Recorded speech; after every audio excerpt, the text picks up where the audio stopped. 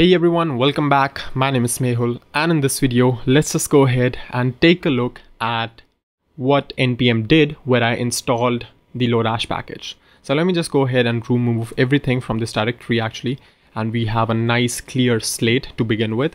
So I'm gonna do that thing again, NPM install Lodash, and let's just pay a little bit of attention to warnings this time. So we have a bunch of warnings. You see, we can, for the most part, we can just ignore these one because no description, no repository. These would be fixed by the first two warnings. So you see that the first warning we get is that it says that it cannot find a file known as package.json, right? So the idea is, what happens is that NPM, it actually needs to maintain, it actually needs to manage your modules. It cannot just install and forget about it, right?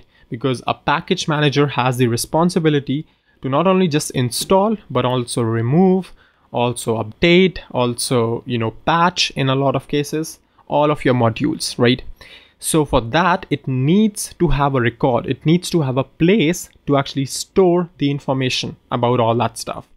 Sure, it can go ahead and scan node modules, always, but that is not the best way, because what happens if I go ahead inside node modules, and if I go ahead and create, just create an empty folder like Express, does that mean I have Express installed? Well, of course no. So that kind of becomes tedious for NPM to just recursively scan node modules for the packages, and it is actually unfeasible as well, because what you'll see in future is that a lot of packages have their own dependencies as well. So for example, you might install a package named XYZ, which depends on Lodash, right?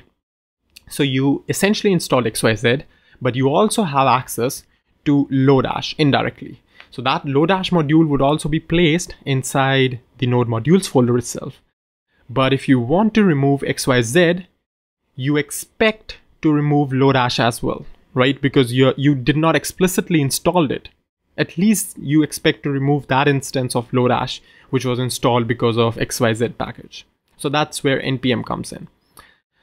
Well, for all of that, it needs a file. It needs somewhere to put that information, because it cannot just remember everything. We have files for that reason. So that's what NPM actually complains us for the first time, that it does not has this package.json file available with us. So this package.json is a special file which contains a lot of information about your project, but for the most part it is used by package managers like NPM and Yarn for just listing that what sort of packages, what sort of dependencies your project has, for the most part, right? So this was a basic introduction to package.json, why it is needed, and why it just complains that you do not have this file. That's all for this video. I'll see you pretty soon in the next one.